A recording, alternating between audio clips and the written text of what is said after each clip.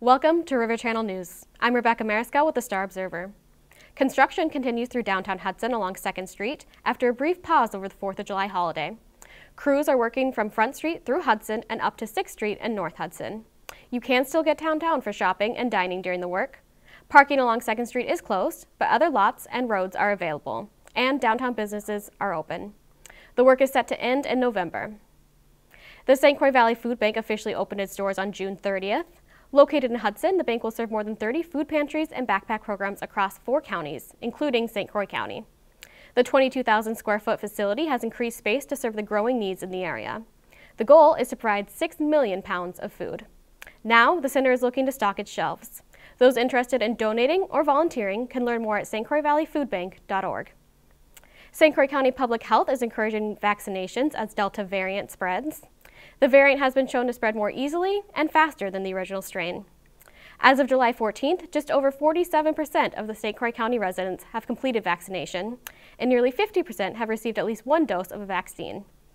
More vaccinations means less risk of variant spreading, the department said, and a lower chance of future and more harmful variants developing.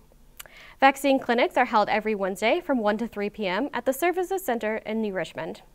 Vaccines are also widely available at pharmacies and healthcare providers. As of July 14th, the county has seen more than 9,800 COVID-19 cases. There have been 72 deaths. The county is currently in a medium risk level, with public health advising those unvaccinated to wear a mask, physically distance, wash hands, and get the vaccine. The Hudson Senior Center is reopening in a new location this month.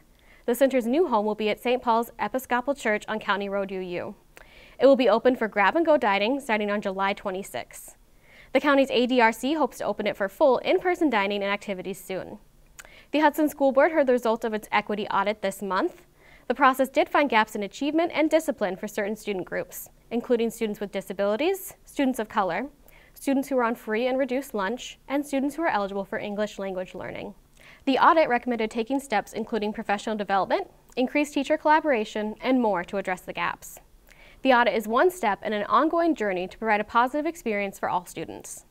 The school board will review the recommendations from the audit and consider next steps in future meetings. The Phipps Center for the Arts is being renovated. The building is closed for the summer as work is underway. The renovation is the second part of a capital campaign that began back in 2013. Work is focused on the entrance and open spaces in the center. The new space will be more contemporary and welcoming and make greater use of the community area. The Phipps will reopen on September 17th. The new season will kick off, bringing a variety of plays, concerts, and performances.